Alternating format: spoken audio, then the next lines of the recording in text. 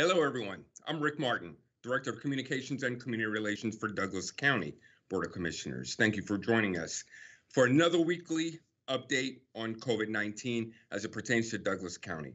I'd like to welcome again Dr. Janet Memark from Cobb and Douglas Public Health. How are you doing this morning, Dr. Memark? I'm doing well. Thanks for having me.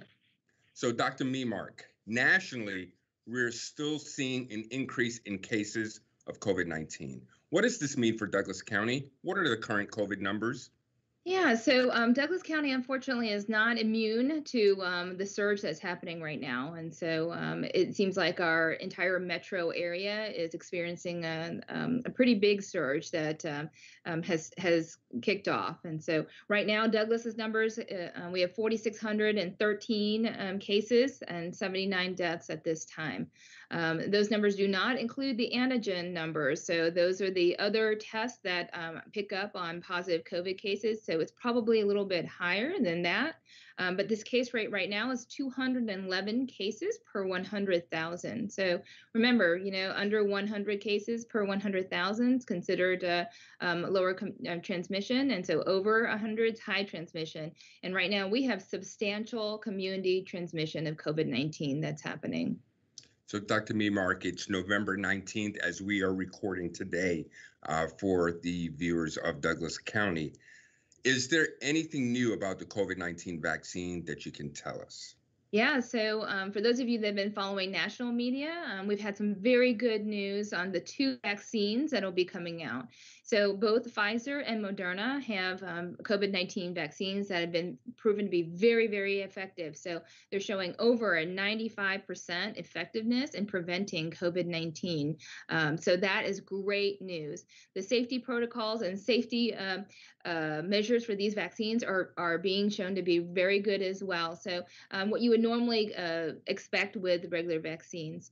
We anticipate that we will have the vaccine probably the end of this month, early in December, and then through the end of December. That's when the vaccines will be rolling out.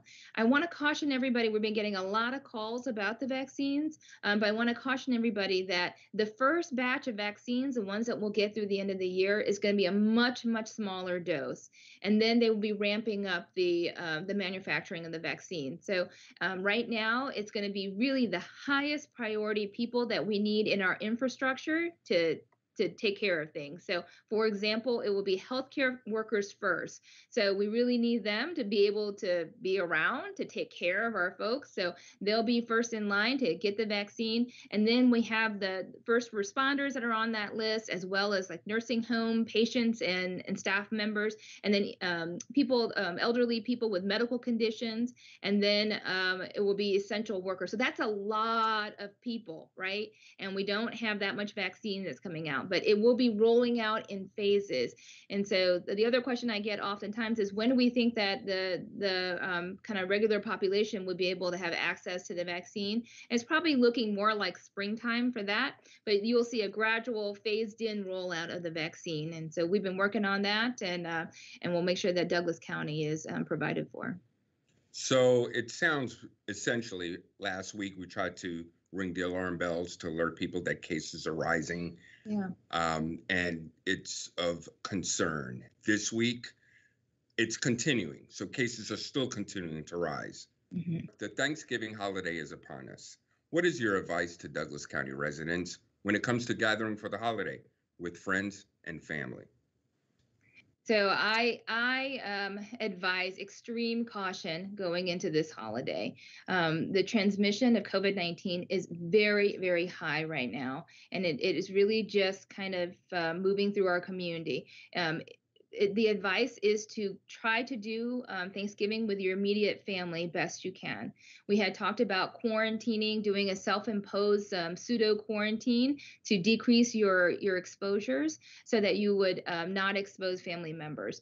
But really think long and hard about this, who you are exposing and potentially being exposed to during this time.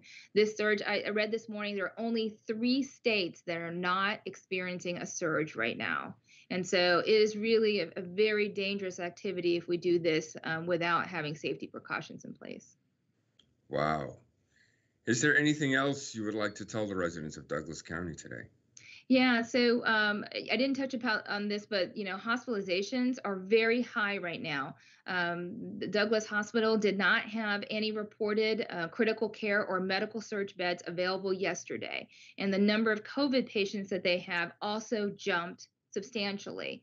So, I mean, we are seeing kind of what we have seen before, and so everybody knows, what needs to be done at this point. So aside from the wearing the mask and washing your hands and keeping distance, and before I said to avoid large crowds, I'm really at this point, I really advise that everybody not do any unnecessary activity at this point that's going to increase your exposure. So, try your best to hunker down a little bit and try so we can bring this transmission down. People have been very, very lax, and we've been trying to get back to our normal activities, but it has increased some transmission to the point where it's become very concerning. Hospitals are already showing increases in cases, and so what's going to follow, and deaths follow after that. So we got to do something to slow this down. Wow. Wow.